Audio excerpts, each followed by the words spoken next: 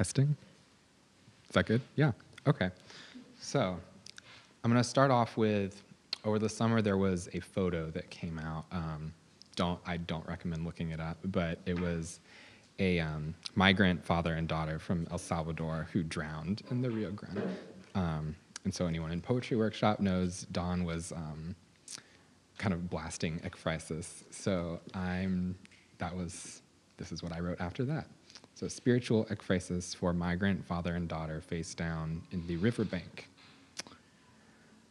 Some weeks my dad wanted to leave, and so we left. My brothers and I packed with the tent in the back of the truck, windows open to the state parks, stop by stop, the smell of diesel diner booths, and then arrival somewhere in the trees. We must have spent months standing in parking lots, standing on piers, hands in our pockets, Dad speaking to a ranger or untangling our fishing line, summoning fire of the cold, wet, broken branches on the ground. For us, he did everything. My favorite was when we'd ride the water, have you a kayak or canoe. We'd skim the green surface. There I saw the gator, eyes, a turtle jumping off a rock. Sometimes the boat flipped. The sky reversed, a moment choking on the current, the sun under our turning legs, hair wet for hours. Sometimes I asked to go, and he said no, or else said nothing. And I'll bet you thought I'd talk about the photo, like I'd have wisdom to throw against a drowned pair of strangers. My father jumping into the rapids, yelling something, grabbing somebody, one of us overboard, some rock, blood, thrashing white water. If it had happened, he would have done it. I asked him once, and he said he would follow us in.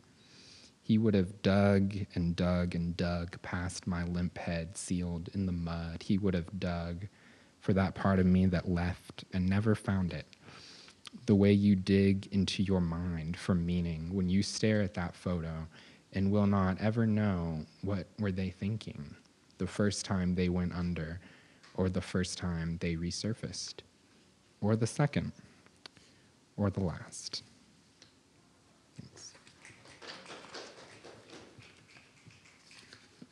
Okay, and then this one's kind of long, so I'm going to close this. This was written after the hurricane in Puerto Rico in 2017. So it's called Maria Revelations, and it kind of goes through a few different voices. So, 1, Ave. God called himself a man and made me into a woman while I dreamed my way. And then I woke up to him coying over my stillness, wringing his hands in hope of my agreement to his plan, of the yes he begged of me in my own home. I must accept the unclothing when he says virgin. I say virgin too, and know if man, then when he thinks of women, he considers his own dick. 2, raining men. So the news, shout it. The spout dribbled into smelly reaches, slid excellently across the grit-stained surface before the snap of its bursting oil plunged heartward like a knife and broke a city at the bone. It came from a high place called a blessing, with lightning force and wind-like grunts over the hairy curves of the land. It washed around the island, her shanties, potholes, bogs, beauty marks called blemishes, until it gathered itself enough to overcome. It overcame them all, the same until the overcoming was all. 3, Padre, in his voice. I suppose I am a whorish call. Katrina was a nice lay, easy but boring. She was the kind of girl who felt I'd disappointed her. And the faggot Harvey thought he saw it better than I did.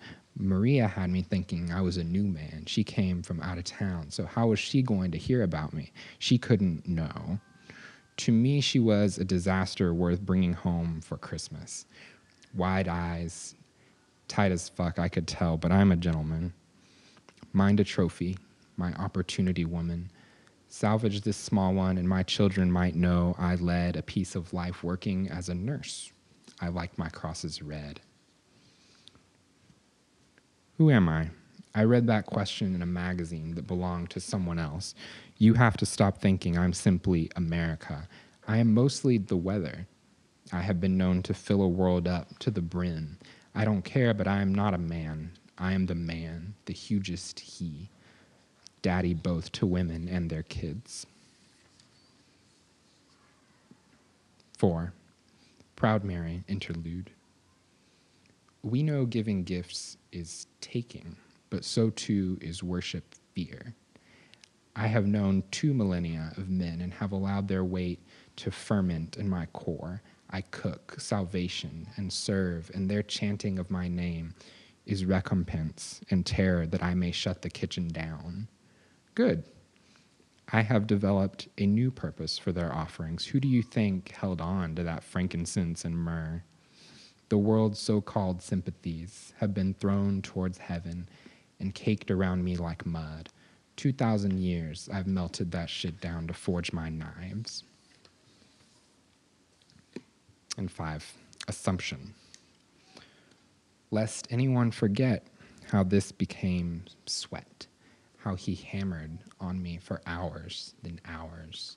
Then the clapboard shattered, stench drooled into the air, musked through the sheets, marked its spot on the lease. My lips tortured to an O, I let 1,427 gasps escape, and failing to hold them back, he licked them out of me until he finished. Thank you. Hello. So I'm working on a collection about mothers and daughters.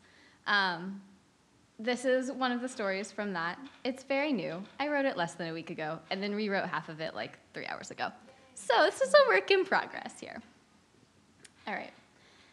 Sitch broke through her shell and reached bloody limbs toward the sky.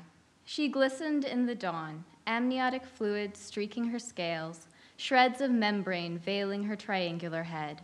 Around her, the other eggs quaked and shook, cracks spidering the shells. Her eyes, vast bottomless orbs, drank in the dawn light. When her brother, lighter than her, smaller than her, emerged from his shell, Sitch's serrated fangs and scythe-like talons were waiting. Her sister-brother met the same fate, as did the rest of her siblings. She was the first. She would be the only. Sitch named herself for the sound of scales and pale flesh parting and claws lodging in still soft bone. Her nostrils flared wide, drinking in the smells of birthing and dying on the morning breeze. She abandoned the nest where she had dreamed for a full revolution of the moon.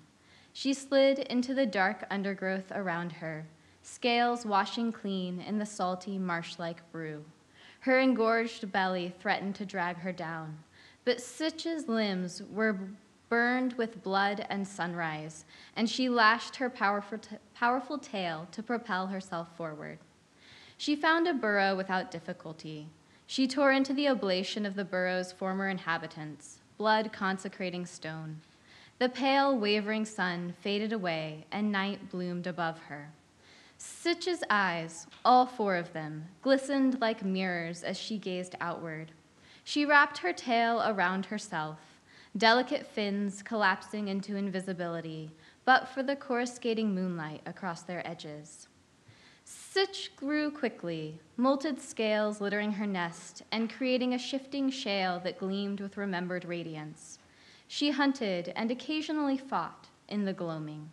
Shadowy creatures surged from the depths beneath her to demand their tithes of flesh, the gaping wounds they left behind healing into twisted whirls of pale scales, galaxies writ small.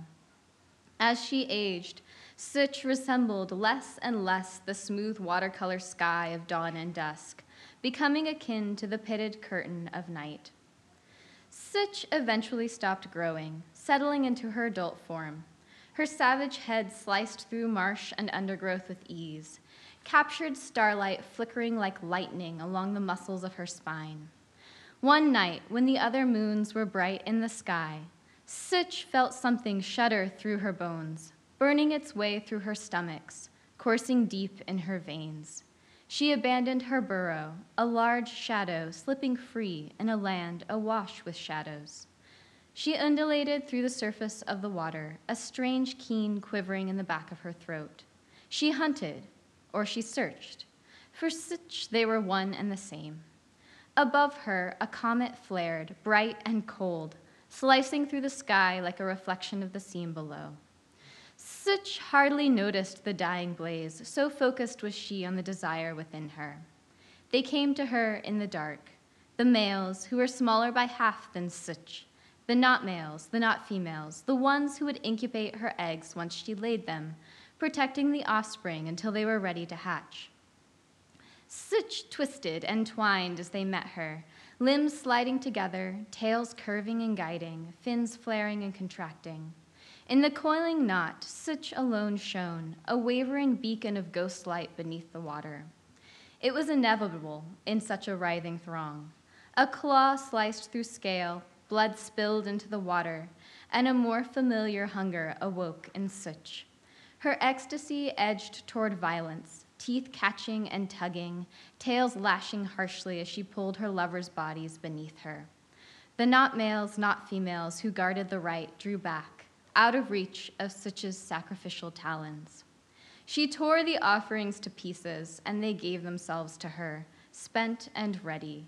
The salty marsh foamed with blood, viscera churning around Sitch's form as she hallowed herself. The fire banked, and Sitch calmed, ripples spreading outward from where she floated. The disembodied remains of torn limbs sank, tracing lazy paths into the darkness. Slowly, Sitch began to wend her way back to her burrow. Almost invisible in the night, the watchers followed, trailing behind her in an eldritch procession. Sitch gestated. As she lay curled in her burrow, the watchers brought her prey, sacrifices to sate her hunger. She gazed at the stars, the passing of dawn and dusk, and her dark eyes consumed the light, feeding it to the children within her. Her body swelled in preparation, hardened outer scales splitting apart to reveal the nacreous scales beneath. Soon, she no longer lashed out at the watchers, no longer caught the unwary in the tips of her claws. She slumbered, body awkwardly curled around her distended abdomen. Finally, she was ready. When the first stars pulsed in the sky, she stirred, old scales sloughing off as she shifted her gravid form. The watchers gathered around her. Sitch clambered to the edge of the burrow and fell into the water. She sank, stone-like, dull, and lightless, but the watchers were ready. They slid their forms beneath her, tails curled around her limbs, and lifted her laboriously back to the surface. Lashed together, the watchers pulled Sitch's bloated form through the marsh. When they reached their destination, Sitch did not recognize the underbrush, the claw marks, the echoes of a bloody dawn. She did not think at all. She existed in a darkness far more complete than the night that had fallen around her. Beneath the attentive gaze of the creatures who'd cared for her, worshipped her, Sitch gave birth. Her body contorted and pulsed as she laid egg after egg, speckled shells hardening in the starlight. When she was done, Sitch rested, eyes slowly falling open to swallow the sky once more. The watchers gathered the eggs reverently, abandoning the shell of their mother. Sitch was left alone, stinking of birthing fluid, vulnerable in the dark. The undergrowth around her was still and quiescent. It was not until dawn came that Sitch shifted, stiff limbs a parody of her former grace. Stomach flaccid, she staggered into the water. She was alone. The marsh was smooth around her. Motes of pale sun curled once more along the edges of her scales, and her tail twitched as strength rekindled in the altar of her bones. Sitch swam through groves unfamiliar to her, wandering, eyes open wide as darkness washed from her mind. She passed an unusual crater, pausing for a moment to examine the large hollow where the undergrowth had been ripped violently away. She swam on, Her fins began to burn as water tore through them like netting. Sitch thrashed and struggled, seeking the relative solidity of a rocky outcropping. She pulled herself out of the bracken. The light was dying, and all throughout the sky, stars unveiled their cold faces. Sitch gazed up at them as her body disappeared, first fin, then tail tip, then the far reaches of her limbs. She was not in pain, as she had been birthing the sparks of her children. She did not think of them, nor of the watchers who now cared for them. She saw only the void of the sky above, a void that called to its twin within her. Sitch disappeared slowly, blood sanctifying the rock on which she crouched. Her 4 eyes blinked together, and in their depths, a new fire kindled.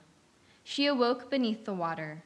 The ocean was clear, reflecting the galaxies above her, so dark and pure and wide that the whole world was the night sky writ large.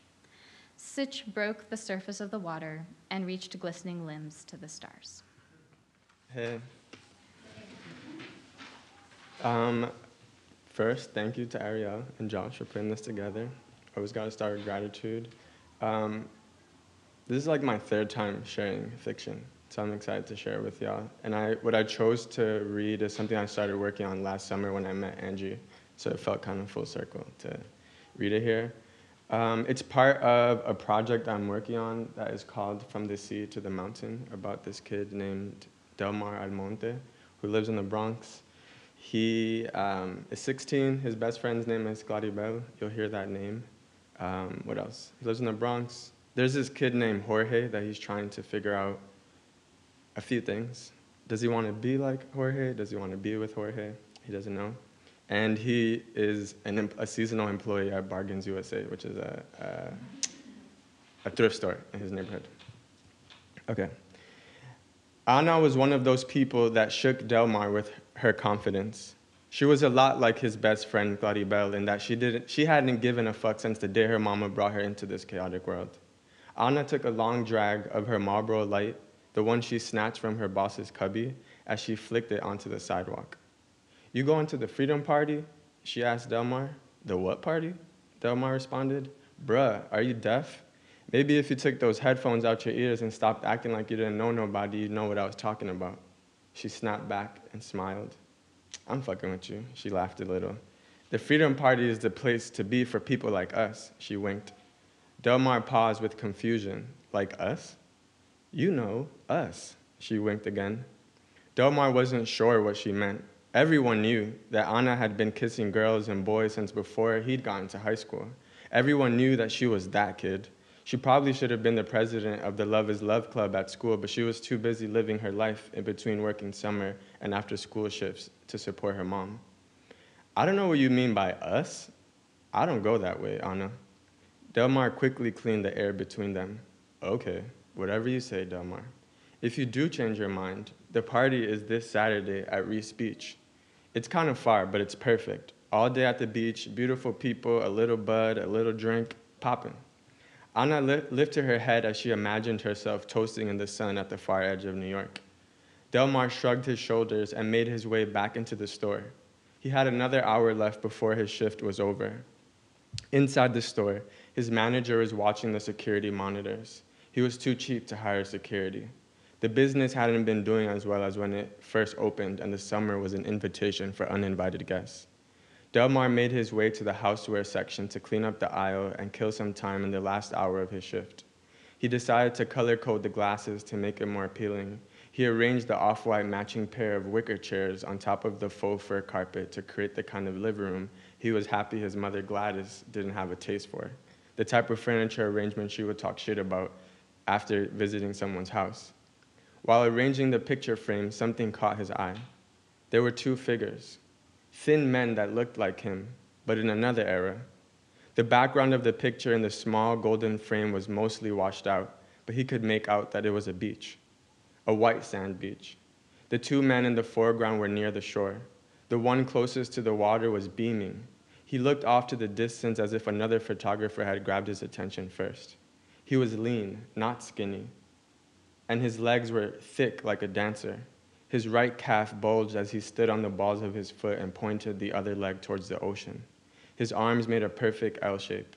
The man behind him stood with a slightly more apprehensive look on his face, perhaps why he did not take center stage.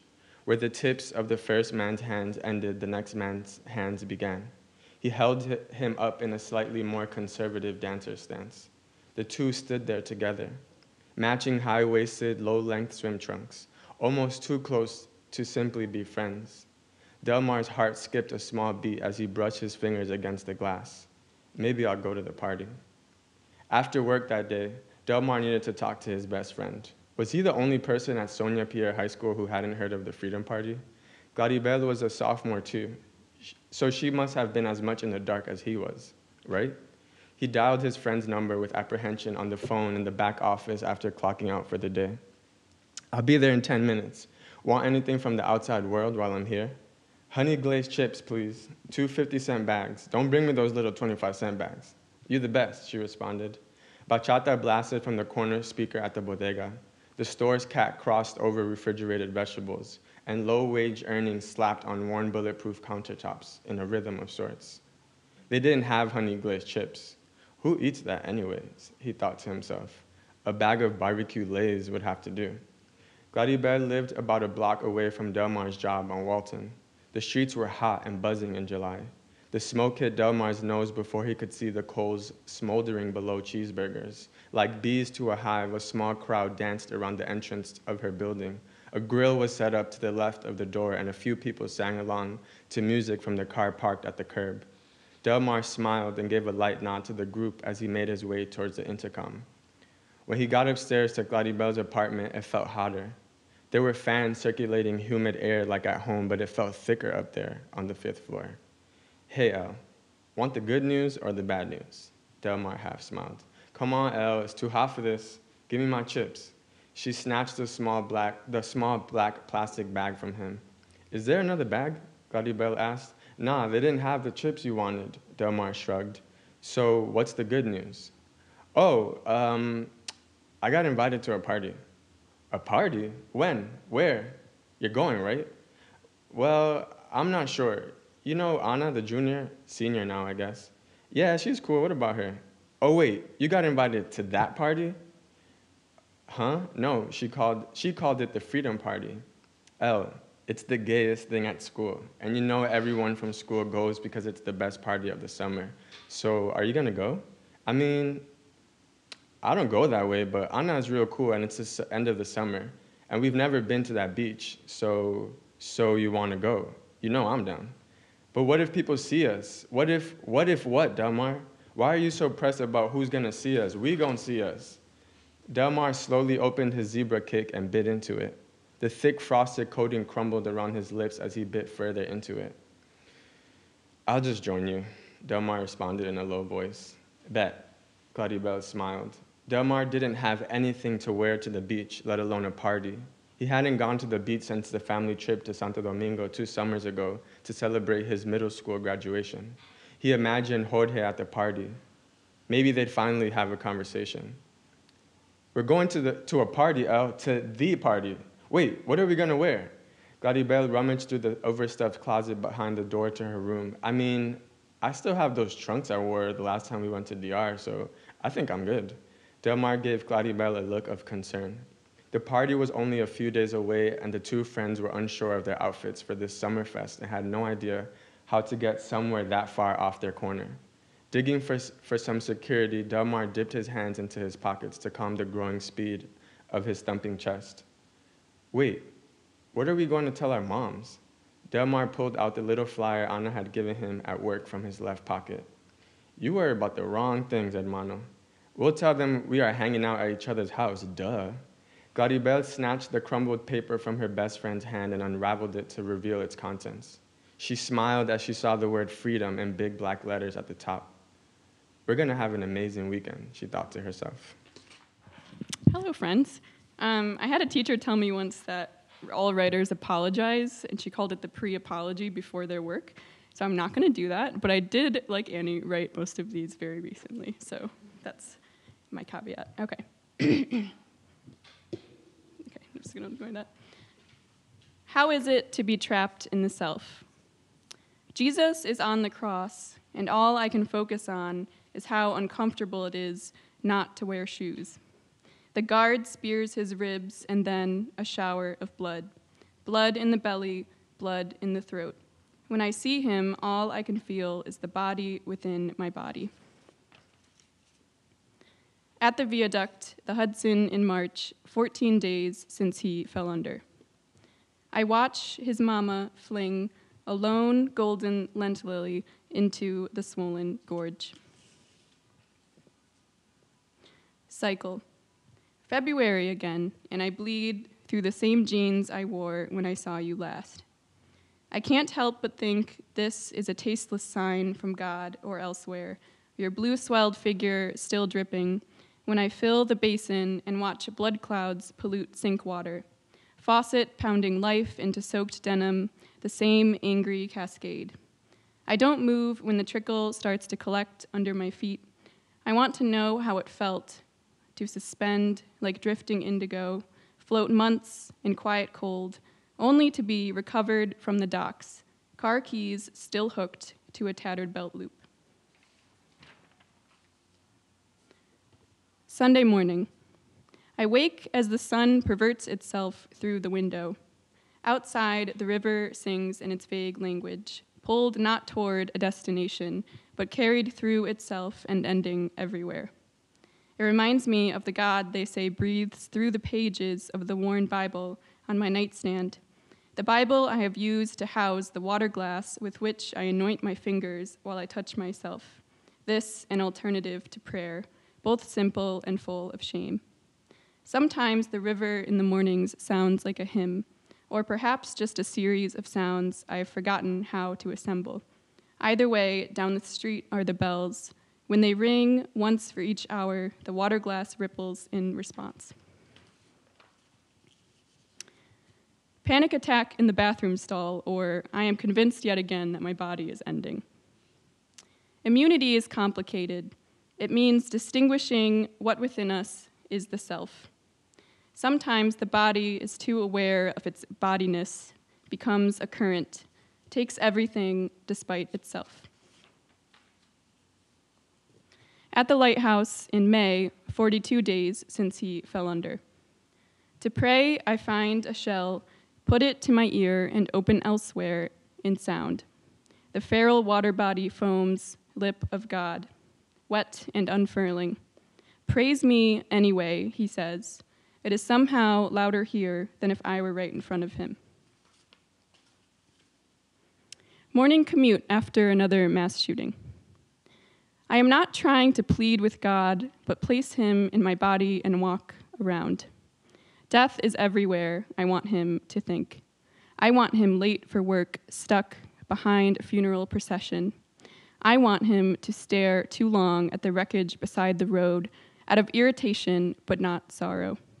To step on the carcass of a bird, then order coffee and notice only when it drips on the sidewalk. There is no turn in logic here. How is it to be human? There is always something else that keeps us walking. Dissociation, Lake Ontario. Here, an empty tide, drawing new rules in the sand. Within, the animal me burrows, has need for meaning. Every hole seems to fill with water. At once, I am here and clamoring toward my surface. I seem to have lost the language of prayer. God, my dropped locket, lost thing, between concrete, a flower, a laugh. Prayer is like this, the pre-echo of rain, and then my mind a long dark blue, boundary, an etch of the self, fixedness. To listen for him is to wait among my words and fall away. High bun for women who are told to forgive.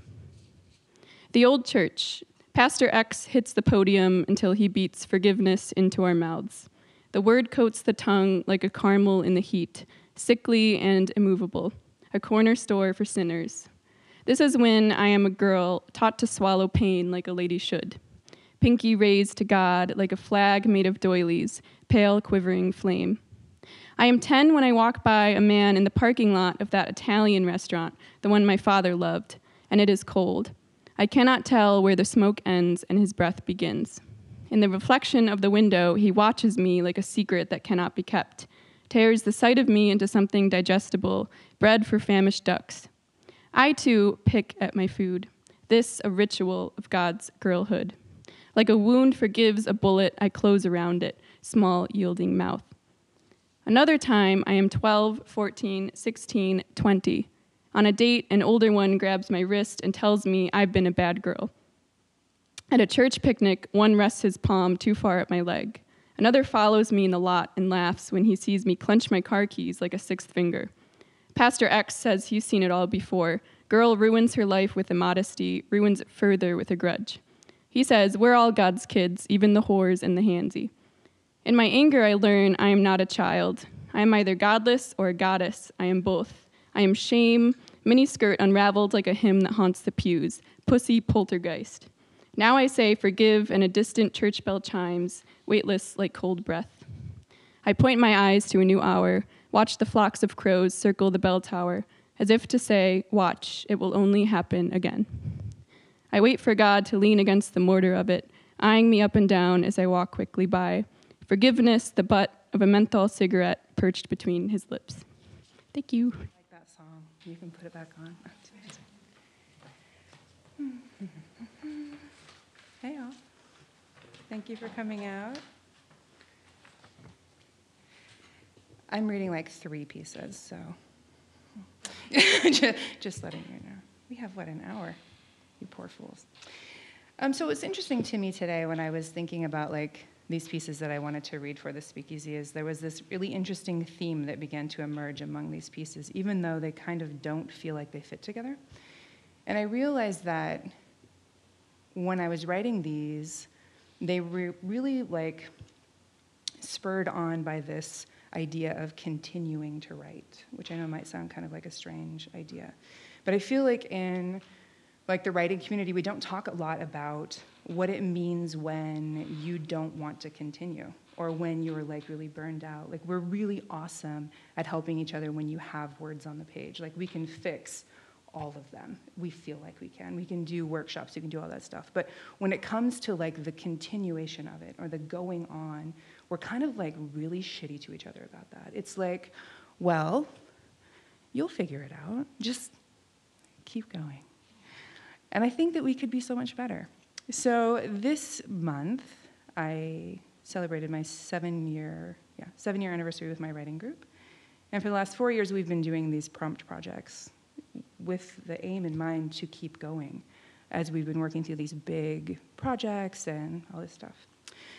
So the prompt project that we're working on now is reimagining titles of existing work. So I'm going to read to you a piece called The Oddly Colored Carpet, which came from a children's book.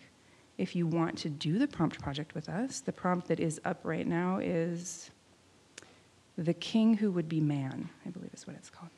So I'm going to read this one to you. And I've been really interested lately in like shit just going off the rails. I think maybe it's just like a reflection of life happening, and I'm like really interested in that. So here we go. Believe me, it was a lovely home, truly. And I know you wouldn't think so from the description alone, because let's just face it, who in their right mind redecorates a beautiful old Victorian in a monochromatic color scheme? In green of all things. And I mean green, from the drapes to the paint to the furniture to the teacups. I hear what you're saying. Oh, trust me, I do. I was put off at first, too. The thought of hosting any kind of gathering in Kermit the Frog's house was an automatic over my dead body. Imagine the board, their faces, the horror of it all when they're shown the front room in all its Oscar the Grouch glory. But the reviews were off the charts, so I met the agent for a viewing anyway. She turned the key in the lock, nestled deep into the green front door. Kale Dreams is what I think she said it was called. We entered the foyer and into a whole new world. The walls, a rich shade of hosta, complete with feathery veins of soft celadon that stretched from the floor to ceiling. I thought for sure this place might be a jungle inside, and I was ready for a parrot to swoop through the arched doorways or a monkey to climb up the banister as we moved on to the kitchen. And the kitchen, oh, what I wouldn't give for that kitchen. The countertop stretched along the minty walls, its surface bursting in color like a geode, all emerald and pale peridot and chrysoberyl. Fused glass perfection. And it abutted the stainless steel 6-burner stove, the Flame Master 5000, you know, the one that I've been coveting for years now, even though it'd be a monstrosity in my thin galley. Framed photos of peas and asparagus and broccoli hung on the walls above the adjacent dining table, a long farmhouse-style showpiece, rag-dyed with a hint of sage, so sagey I can almost smell Thanksgiving dinner in the heart of June.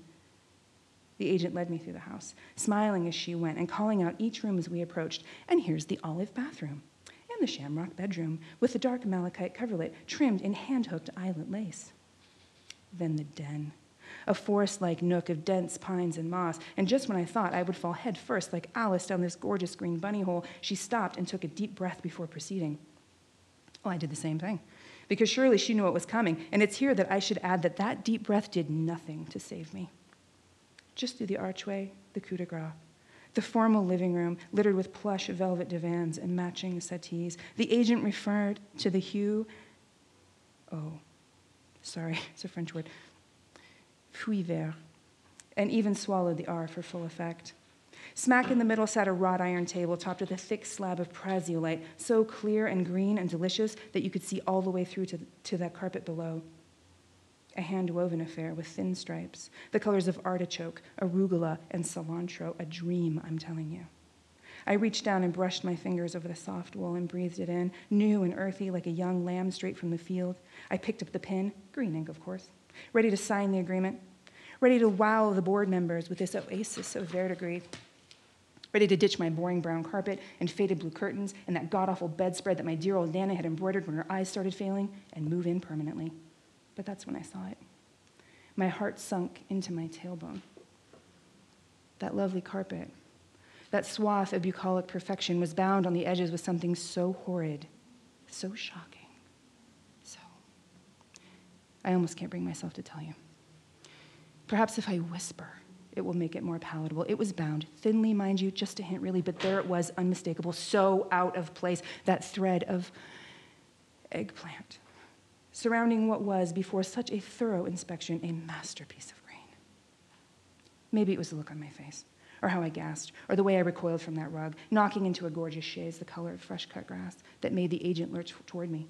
Everything had been so perfect, the kind of perfect I didn't know I needed until right then, and I refused to detach from it on account of some reckless weaver binding the edges with mulberry floss.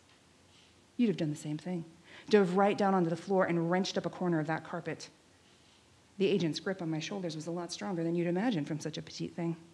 And so was her gruff voice, yelling at me to release the rug and stand up at once. Oh, I know what you're thinking, that I should have let it go. I should have stood up right then and there. But the thing is, I was already elbow deep into my purse, fishing out the nail clippers that I'd carried around since the Stone Ages. When I pressed the nubby little blades against the wool, the agent's eyes grew as big as cabbages. One little snip and that dastardly purple would unravel like a cheap sock. Oh, I yanked on that string like I'd hooked a swordfish, and once it got going, it unstitched itself from the edge with such speed that when it came free, I toppled over and lay sprawled against the legs of a laurel-hued chair. The cry of victory escaping my lips, the rug now liberated of that foul aubergine, the house returned to its state of lush viridian perfection. What a lunatic. But she was fun. She was fun to play around with. So carrying on, we haven't heard any nonfiction tonight. I kind of had a feeling that maybe we wouldn't. And we have to represent nonfiction. Like, they're our friends. Like, right? Yes? We need to. So this last summer I went to Poland to research this book that I am writing for this program. And it was a complete and utter shit show. I'm just going to tell you, like, some of you know this because I have commented on it endlessly, that it was really a challenge. And the challenging thing for me in continuing on was being able to divorce the experience that I had in Poland from the excitement of the project that I originally had. Because I did get the information that I was looking for. It was just a really frustrating endeavor. And then, like, kind of how do you continue on? Like, how do you go? So I'm going to read to you, this is a nonfiction piece that I wrote about a little thing that happened whilst I was in Poland. It kind of sums up my feelings about it. It's called A Park, a Man, a Tube Sock. This is a good one. From start to finish, the whole thing took less than a minute. Tucked away in a park overlooking Pittsburgh, the air filled with the springtime chirp of birds and the riotous tones of children in the playground. After days of record rainfall, the sun had finally come out, and so had the neighborhood. I sat on the park bench to revel in it, to soak the heat into my bones, to salvage my ever-diminishing opinion of Krakow. And that's when the man appeared. He stalked into the clearing, and to be perfectly honest, I hardly noticed him at first. I had things on my mind, like how was I going to finish researching this book when I had run into every conceivable frustration in the city? Power outages, unexplained closures, and militantly resistant archivists. Whoever this man, or anyone, was doing in the park that day was my last concern, until he stopped. He stood in the center of the clearing and stared at me, the kind of stare that you feel before you see. And sitting alone in the middle of a foreign city, I was reluctant to confirm this stranger's gaze, reluctant to give any ground, to goad, to enable, to involve myself in someone else's agenda, especially a man's. When has that ever ended well for a lone female? And still, his stare was relentless. Furious at the intrusion, my blood rose, ready for whatever this man thought he would throw in my direction. I went through the usual litany of questions that all women recount in these circumstances. How far away is he? Is it too late to run? Where's the crowd? Will I get there in time? What if I don't? Is there a stick nearby? And because I've trained in dojos for years, I had to ask myself the other set of questions. If I kick this motherfucker's ass, break his body down into the smallest pieces, what are the laws in Poland regarding that? Will defending myself against his intentions land me in the Krakow gulag? Probably. So how far away is he? Is it too late to run?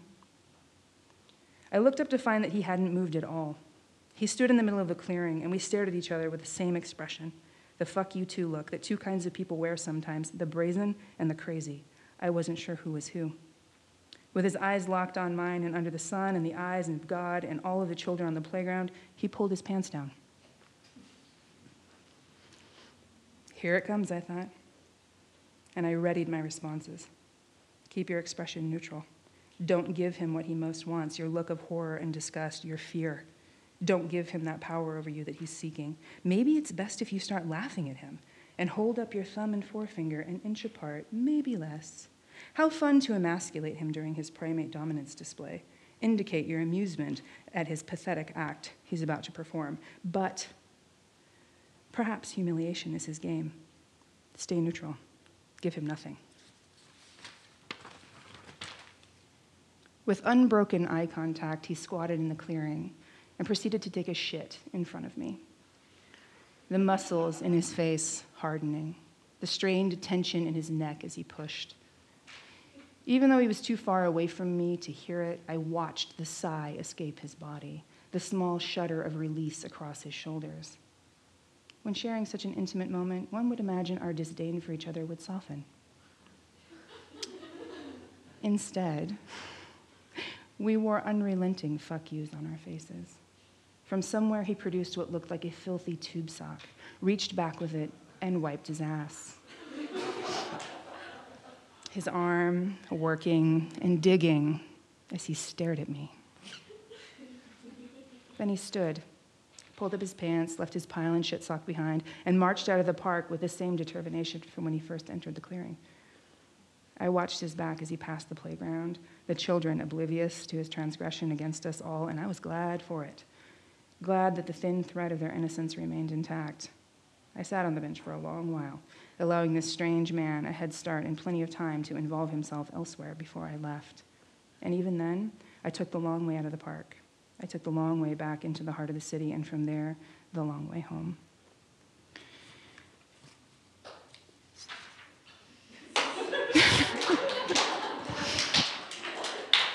I just remembered, like, the last time I was up here, I was reading a story about the Tabasco sauce in the asshole. Remember that? Like, I'm like, what is my fascination? Jeez Louise, what does this say about me?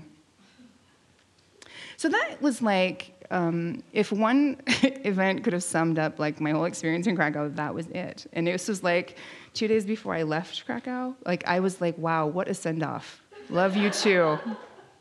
And it was really challenging, right? Because from there I went along the Czech border to research these witch trials that I've been studying.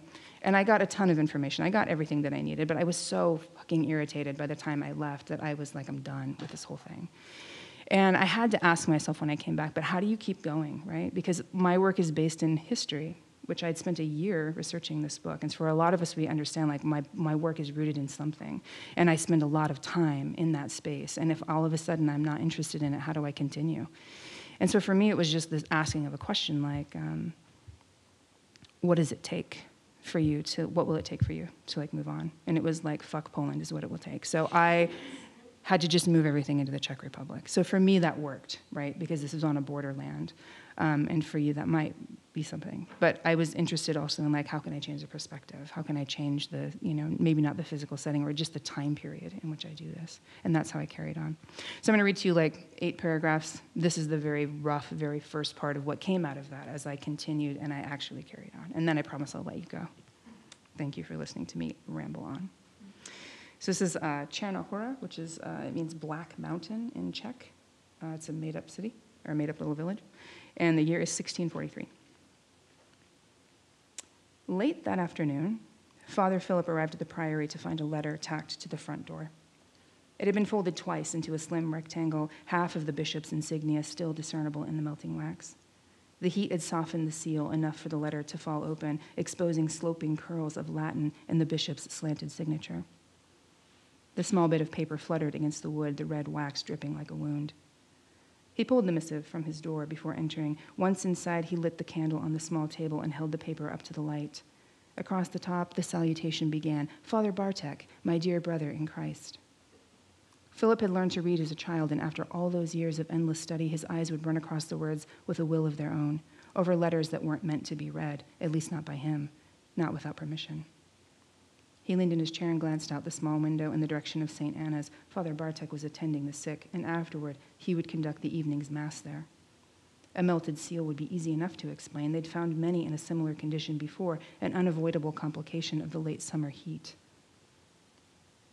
Philip looked back down at the letter and thought to refold it and set it aside until his eyes fell to the middle of the page. The artist has left Wrocław, and with any luck will arrive shortly after this letter. But Father Bartek, there is something you must know about your sculptor. The artist had been a thorn in Philip's side from the moment Bartek proposed the idea of the sculpture. His fellow priests had seen the artist's work in Wrocław and insisted upon something for St. Anna's that could compete with the colored rose windows and the carved altarpieces in the neighboring village churches, or in the very least, set it apart in its own special way. A weeping Madonna, or the Assumption, perhaps Mary with the baby Jesus. It took 5 letters and nearly a year to convince the diocese to send the funds, and when they finally relented, the local Artisans Guild all but called for Bartek's head on a pike for going around them and hiring a foreigner to do the work. There were rules. Even Philip himself had thought the man had stepped out of line, and now this. Philip unfolded the letter and smoothed it flat on the table, then read it in one go from top to bottom, his lips pulling into a smile as he finished. He shook his head and chuckled softly to himself. Yes, there's something you must know about your sculptor, he said, as he held the paper over the candle's flame, the fire licking the corner, then consuming the parchment altogether. Thank you.